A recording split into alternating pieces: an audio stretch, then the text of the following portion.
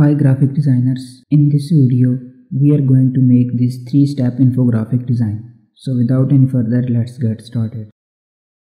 First go to insert, then shapes and select the parallelogram shape. Draw it over here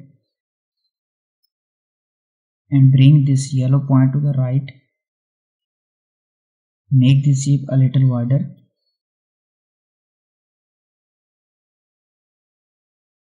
After this, select this shape, go to shape format and then rotate and flip vertical.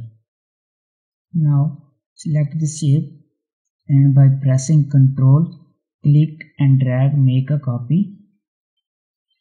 Then select the copy, go to rotate and flip vertical. Now adjust its over the first one.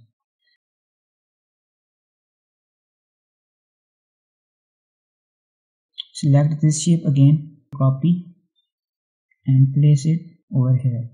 Select this one, also make a copy and drag it over here.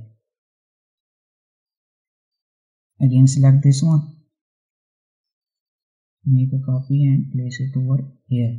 So I am here making 3 points of infographic design, but if you want to make 4, 5, 6 up to 10, maybe more, then you can simply reduce their size and also you can place them like this pattern. Select this one and this one, right click and send to back. Click this one and this one, bring to front. Select the rectangular shape. Select this shape and place it here. Select this rectangular shape and send to backward. So you have to send to backward 3 times. Why? Because at the first it will be sent to back from this shape, then this shape and after this shape. Okay, so again select this and send to backward. Again select this and send to backward.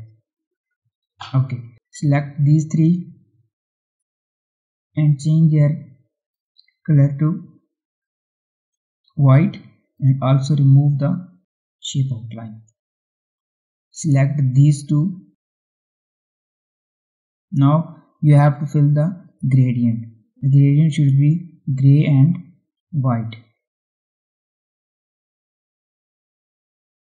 You have to select the radial option.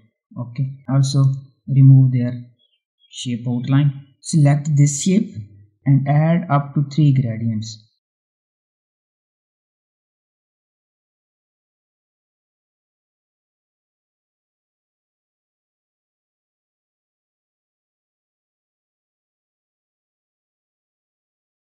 Next step is to add the infographic text. Paste it here and adjust it.